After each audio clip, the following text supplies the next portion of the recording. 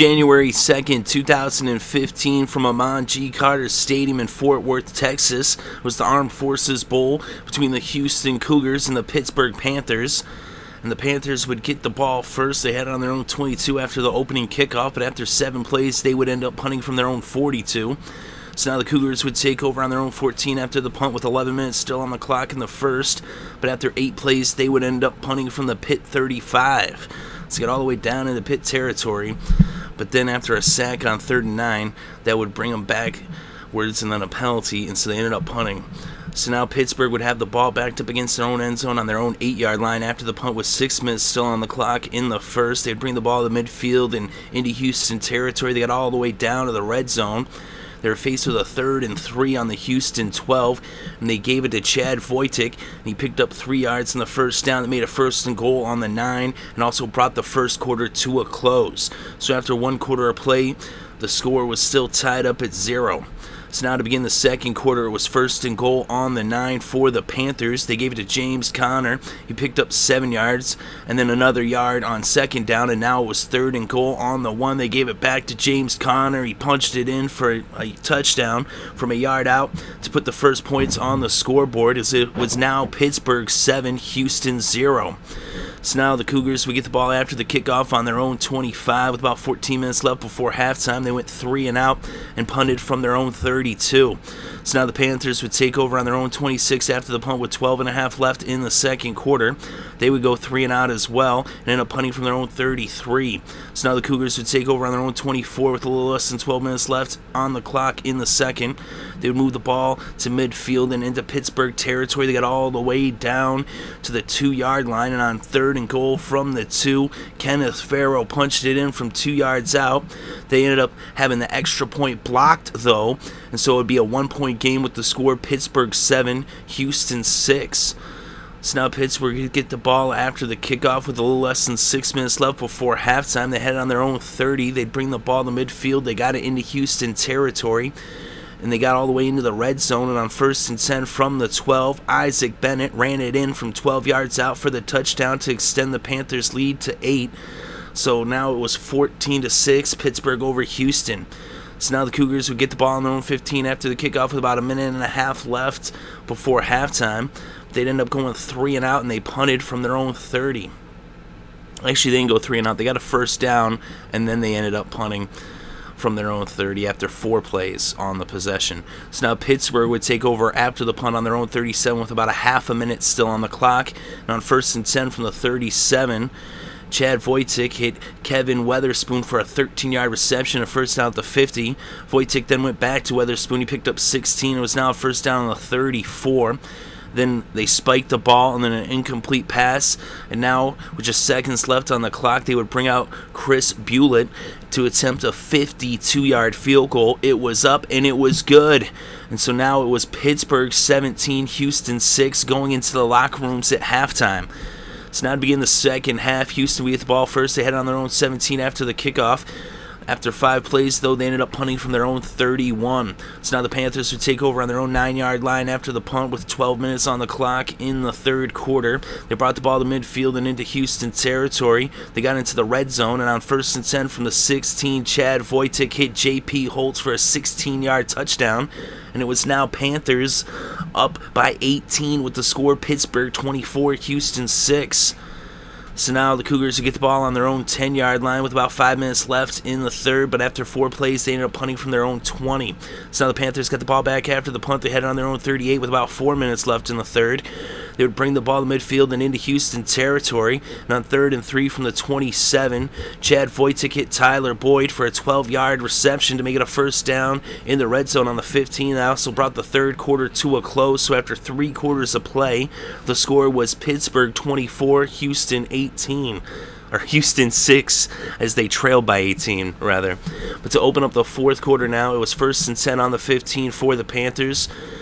And James Conner ran for 3 yards, and then Voytik hit Ibrahim for 7 yards. And now it was 1st and goal on the 5. They gave it to James Conner, and he punched in from 5 yards out. And it was now a 25-point lead for the Panthers with the score Pittsburgh 31, Houston 6. So now the Cougars would get the ball on their own 14 after the kickoff with 14 minutes left to play, down by 25. They would be faced with a 3rd and 3 from the 21, and Greg Ward Jr. picked up 31 yards on the ground as he brought the ball to midfield and into Pittsburgh territory with the ball now on the 48 for the first down. And then Greg Ward Jr. ended up hitting Steven Dunbar for a 13-yard reception to make it a first down on the 35. They then gave it to Kenneth Farrow. He picked up 17 yards and a first down in the red zone at the Pittsburgh 18. But then Greg Ward Jr. was sacked by Rory Blair.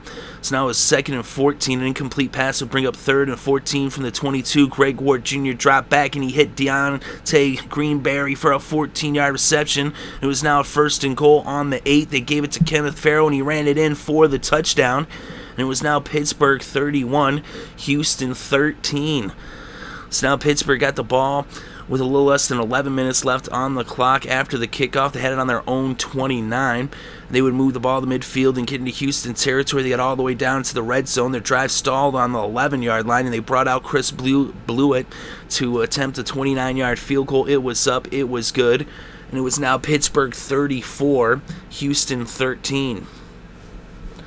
So now Houston would get the ball on their own 17-yard line after the kickoff with a little over 6 minutes left to play, down by 21 points.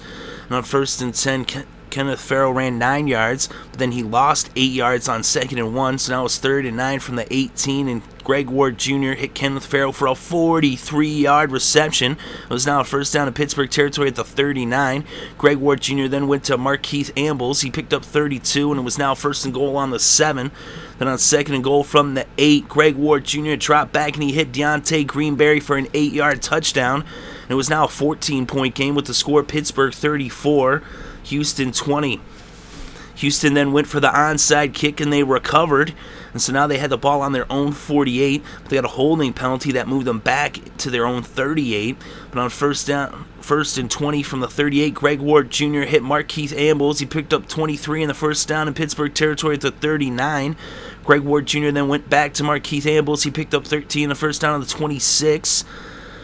They were then faced with a 3rd and 13. An incomplete pass would bring out...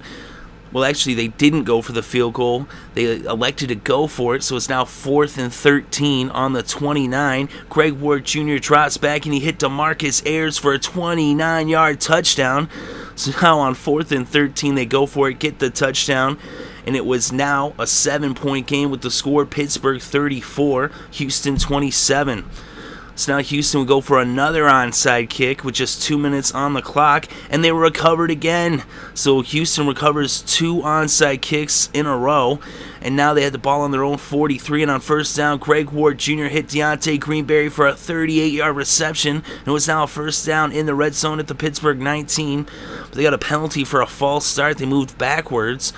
And then they were faced with a 3rd and 16 from the 25. Greg Ward Jr. drops back and he hit Deontay Greenberry for a 25-yard touchdown. Then they decided to go for 2 points. And Greg Ward Jr. went back to Deontay Greenberry and the conversion was successful.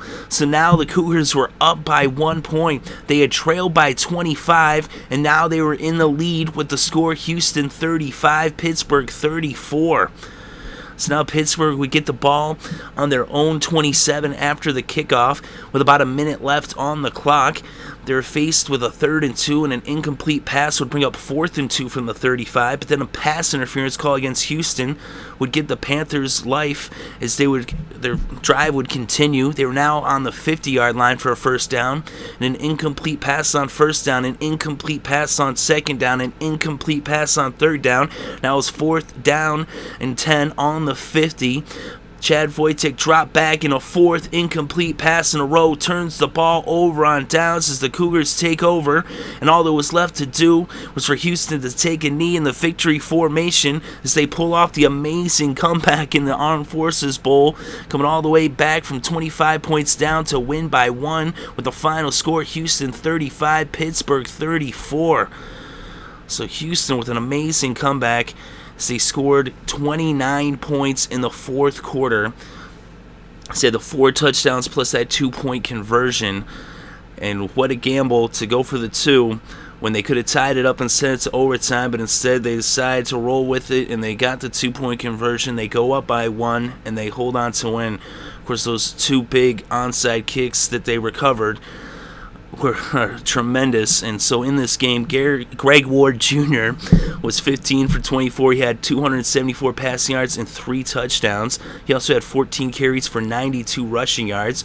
Chad Voytik was 18 for 35 with 222 passing yards and a touchdown. He also had 6 carries for 40 yards on the ground. The game's leading rusher was Kenneth Farrow. He had 22 carries for 103 yards and a touchdown. He also had 2 receptions for 42 yards. James Conner had 21 carries for 90 yards and 2 touchdowns. That was for Pittsburgh. And for Houston, their leading receiver was Deontay Greenberry. He had 4 receptions for 85 yards and 2 touchdowns. Markeith Ambles had 3 receptions for 68 yards. The game's leading receiver was for the Panthers. Tyler Boyd had 9 receptions for 112 yards. And Kevin Weatherspoon had 3 receptions for 46 yards. And J.P. Holtz had 3 receptions for 33 yards and a touchdown. So quite an amazing game. The Panthers were in control heading into the fourth quarter. They were up by 18, then they scored a touchdown just over a minute into the fourth to go up by 25. But in the final 11 minutes of this game, Houston puts up 29 points and holds the Panthers to just 3 over that stretch, outscoring them 29-3 to come back from down 25 to win by 1. It's an amazing comeback in the Armed Forces Bowl with a final score, Houston 35, Pittsburgh 34.